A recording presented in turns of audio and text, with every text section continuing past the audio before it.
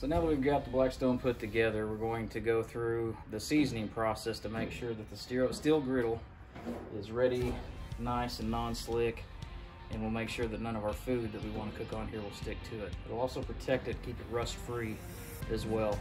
The care for one of these griddles is very similar to cast iron, to where we never want to use hot soapy water except for the very first step in this process. It'll be the first and last time we use a little hot soapy water.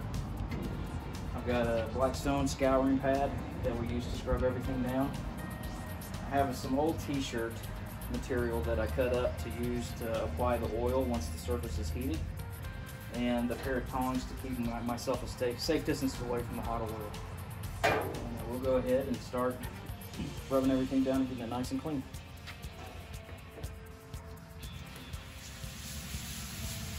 The purpose of the soapy water is to make sure any of the manufacturing oils and anything that might have happened during shipping is removed before you put your seasoning on. You want a good, fresh surface to make sure that your seasoning sticks well. The last thing you want is to spend all of that time and effort to put a good season on top of your new griddle and to start flaking right away. So I'm not going to make you suffer through looking at me clean this. We'll do a short little time lapse so you can see the process.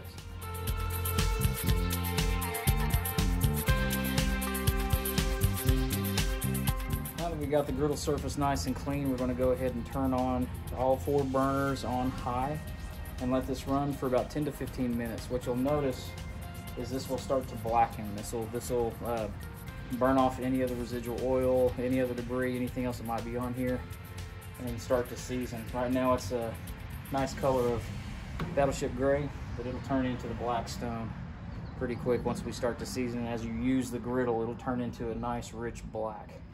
Let's go ahead and get this fired up.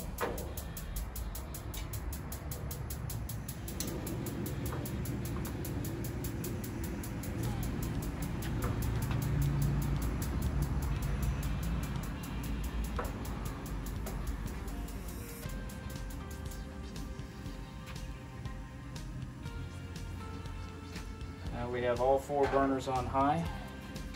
We're going to let this go until it gets good and smoky hot all the way across. And we'll put this on a time lapse so you can see that. Once it gets to the right temperature and it starts to discolor, we'll start adding the avocado oil. And you could use canola oil, flaxseed oil, grapeseed oil. There's lots of different oils that people prefer. I've recently started using this avocado oil in the last few months, and I've really liked the performance of it, so I'm going to try it for a seasoning agent on this Blackstone griddle.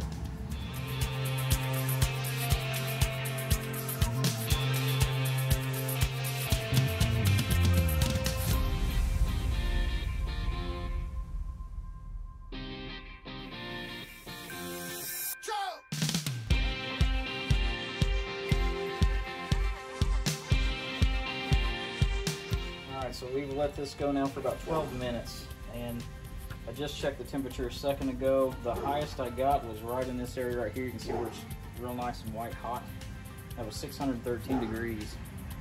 In the very far corners it was about 370, 375, and about 400 along the front and the back. But right through that middle was between 550 and 600 and 615 degrees. So I'm going to go ahead and apply just a light amount of avocado oil on here and spread it out. I've got my tongs so I can keep a safe distance away with my rolled up towel, and we'll get the first coat on. And it takes a very small amount of oil to be able to do what we want to do here, and you want to be very careful not to splash this on you, because this is hot, hot, hot.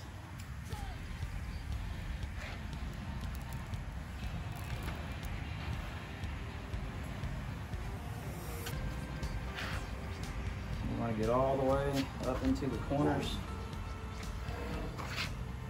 all the way around,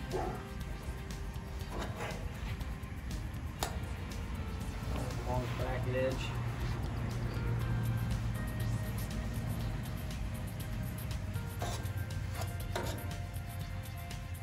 Need just a little bit more. It's so hot, this oil is dissipating quickly.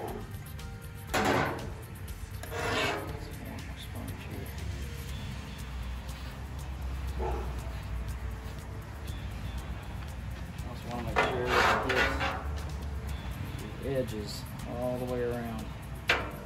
Nice light coat of oil.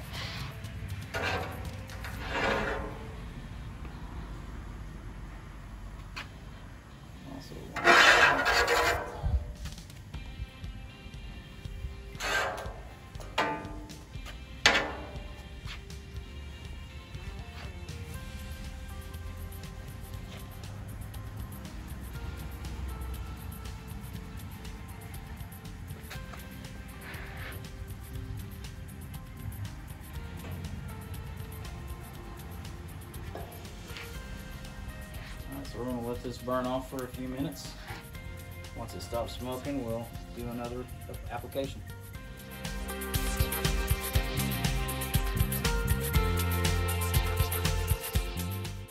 It began raining at this point, so we ended up relocating the grill just outside of the rain so it wouldn't mess up the seasoning process.